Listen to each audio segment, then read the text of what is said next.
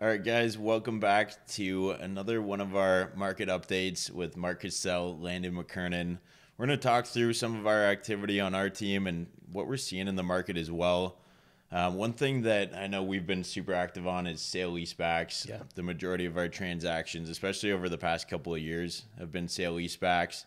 And that's where the seller sells to an investor and leases back for a period of time, and ultimately remains as the tenant. I mean, what are some of the advantages that you're seeing on sale leasebacks? Yeah, there's actually quite a few. So obviously with rates going up, it's a cheaper access to capital instead of going to a bank. So you can sell your property, let's just say on the average of kind of what we're seeing at a 6.5% cap rate.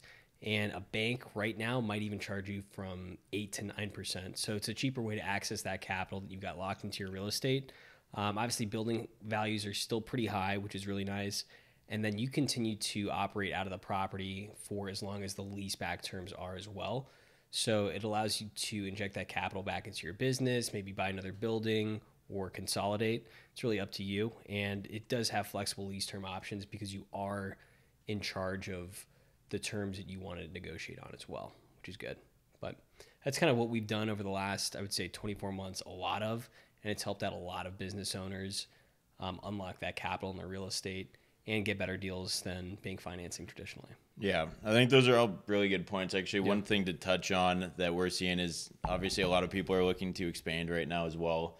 There's very limited inventory out there in the market, and by doing a sale leaseback now, they can lease back for a few years, unlock that capital, have it ready to deploy when the next building comes available, and that way they have the capital free too. Yeah, I think it's pretty solid, and I feel like it's a pretty proven strategy. Oftentimes, I'm sure we see this, I don't know, maybe 8 or 9 times out of 10, where the real estate is more valuable than the actual business. So it's kind of a nest egg for a lot of these owners that might have been operating for maybe 20, 25 years to get over that next hump as well.